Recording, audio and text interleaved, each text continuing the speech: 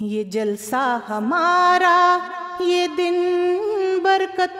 2 of the historic 50th Jalsa Salana of Mauritius took place on Saturday the 17th of September at the Freeport Exhibition Centre, Mer Rouge. The delegates listened to speeches in the morning, including the blessings of the institution of Khilafat, a speech on Tabligh based on the Quranic verse, and who is better in speech than he who invites men to Allah, and examples of divine help in the support of Ahmadiyyat.